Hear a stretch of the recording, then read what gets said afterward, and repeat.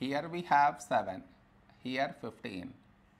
7 smaller than 15. So we should take two numbers, 72. A number close to 72 in 15 table is 15 fours 60. Now we should subtract, we get 12. After this, bring down the beside number, so 5 down, so 125.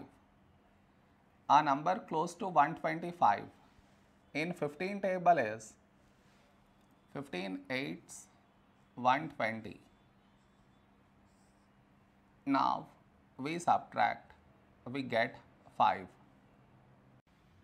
After this, no more numbers to bring it down. So what we do is, we put dot, take 0. So 50. A number close to 50 in 15 table is 15 threes 45. Now we subtract, we get 5.